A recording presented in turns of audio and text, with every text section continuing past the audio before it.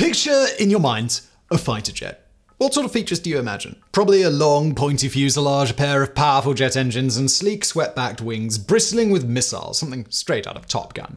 But have you ever wondered why jets are designed this way? Well, the simple answer is to make it go fast. The way these design features affect an aircraft's performance is more complicated and more ingenious than you might expect. So, strap in and prepare to fly into the danger zone as we tackle the question, why do jets have swept-back wings? Swept wings have been fitted to aircraft almost since the dawn of aviation, though not for the same reasons as today. In 1905, just 2 years after the Wright brothers' historic flight, British infantry officer and engineer John W. Dunn began studies to design an aircraft that would be inherently stable. Dunn's experience with observation balloons during the Second Boer War of 1899 to 1902 had convinced him that a successful reconnaissance aircraft had to be easy to fly, allowing the pilot to concentrate on making observations of enemy positions. Early aircraft like the Wright Flyer were extremely unstable, leading to frequent accidents. This was due to designers' poor understanding of flight dynamics. When an aircraft wing generates lift, it also generates a forward amount of torque that pitches the wing and the aircraft forward. This is why most aircraft have tails. The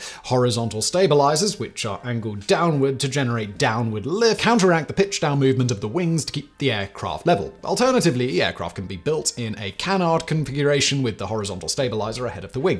This is the advantage of allowing the stabilizers to create positive rather than negative lift, improving the efficiency of the entire aircraft. Many early aircraft used all moving stabilizers instead of fixed stabilizers with separate moving elevators. These were very sensitive to small control inputs, making it easy for an aircraft to run away from the pilot.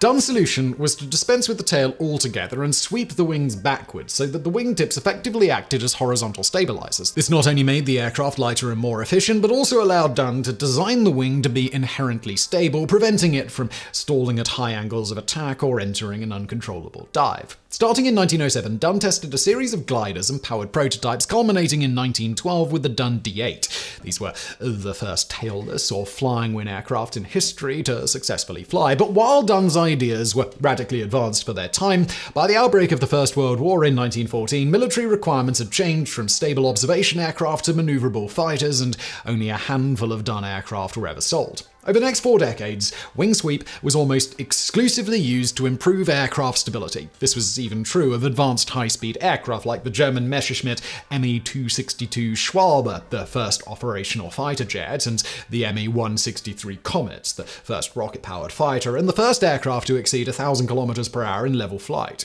In the case of the Me-262, the relatively shallow 18-degree sweep was added to move the wing's center of lift further aft to compensate for the weight of the jet engines, while for the Me-163, as for the early Dunn biplanes, the sweep was necessary to make this tailless aircraft longitudinally stable. And for more on this absolutely terrifying aircraft, please do check out our previous video, the German rocket fighter that dissolved its pilots alive. Another early application of wing sweep was to allow the spar, the main structural component of the wing, to pass through a more convenient area of the fuselage. For example, the Junkers Ju-287, a German World War II prototype jet bomber, was fitted with futuristic-looking forward-swept wings to allow the spar to be moved further aft and create a long, uninterrupted bomb bay. The same technique was used on the 1960s HFB-320 Hansa jet business aircraft to allow the spar to pass behind the passenger cabin, eliminating the typical hump in the floor. But scientists and engineers soon discovered another, more powerful application for swept wings, allowing aircraft to fly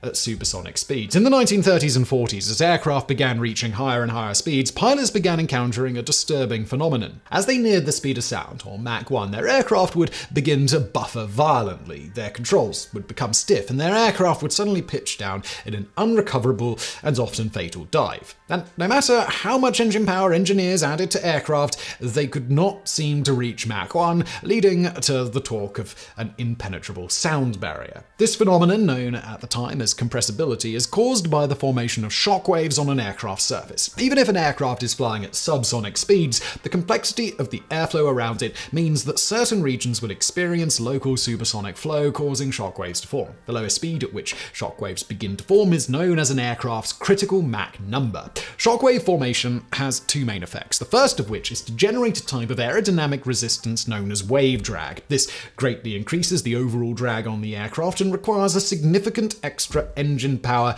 to overcome it. The second main effect is to cause the airflow over the wings to separate, leading to a reduction or even a total loss of lift.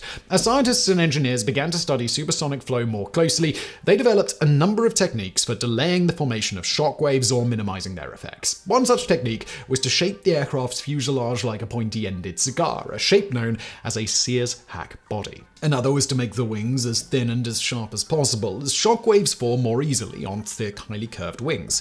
Nonetheless, for several years, post-war aircraft design remained relatively unchanged. The Bell X-1, the first aircraft to break the sound barrier, had conventional straight wings, as did early post-war fighters like the Lockheed P-80 Shooting Star. But this began to change as Allied scientists discovered groundbreaking German research from just before the war. At a 1935 scientific conference held in Rome, German aerodynamicist Adolf Busemann gave a presentation in which he revealed that sweeping an aircraft's wings would give it greater performance at high subsonic and supersonic speeds. Busemann's idea was based on the fact that shockwave formation depends on the velocity of the airflow chordwise across the wing, that is, between its leading and trailing edges, and not the free stream or overall forward velocity of the aircraft. If a wing is straight, the chordwise and free stream air velocities are identical, but if a wing is swept backwards, the component of the airflow velocity traveling chordwise over the wing becomes smaller than the free stream velocity. This means that this component takes longer to reach supersonic speeds, delaying the formation of drag-producing shockwaves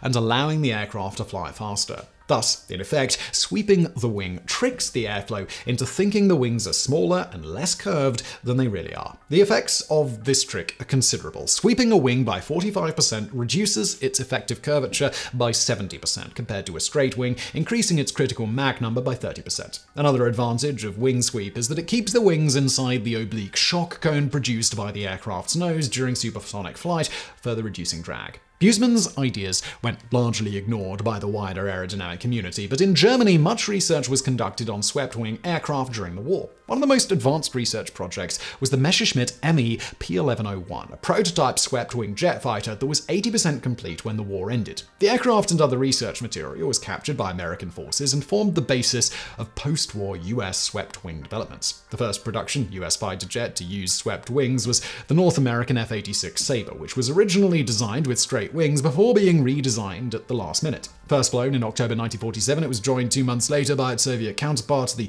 similarly swept wing MiG-15. However, both these aircraft were subsonic. The first production aircraft capable of reaching supersonic speeds in level flight was the North American F-100 Super Sabre, introduced in 1956. Some variation of the swept wing configuration has been standard on supersonic fighter jets ever since. But, as is always the case in engineering, the advantages provided by swept wings comes with certain trade-offs. For example, wing sweep causes some of the airflow to migrate spanwise across the wing, the effect becoming ever more pronounced as the air approaches the wingtips. If uncorrected, this can lead to the airflow at the wingtips becoming completely lateral, causing the wingtips to completely lose lift. As the wingtips are usually located behind the aircraft's center of gravity, this loss of lift causes a sudden, uncontrolled pitch-up motion, sometimes called the Sabre dance, after the F-100 Super Sabre, which suffered from this phenomenon early on in its development. This condition can cause the wingtip ailerons to become ineffective, leading to a loss of roll control. There are several ways to combat this tendency, such as installing barriers called wing fences to stop air from migrating spanwise across the wing,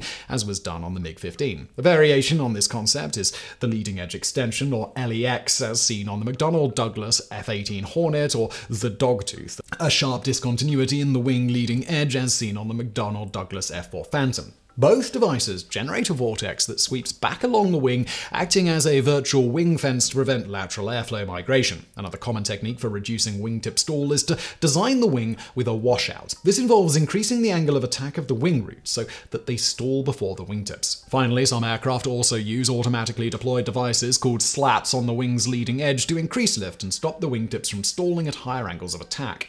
A more extreme solution to the wingtip stall problem is to sweep the wings forward so that the wing roots stall first, allowing the pilot to maintain roll control. This configuration also has other advantages. One major source of drag in all aircraft are the wingtip vortices, caused by high-pressure air from below the wing leaking up around the wingtips into the low-pressure region above the wing. Since the air flowing over a swept forward wing travels from the wingtips inward, this effect is significantly reduced, with the fuselage acting like a giant wing fence. This allows for a smaller wing for the same overall lift, reducing weight and increasing performance and maneuverability.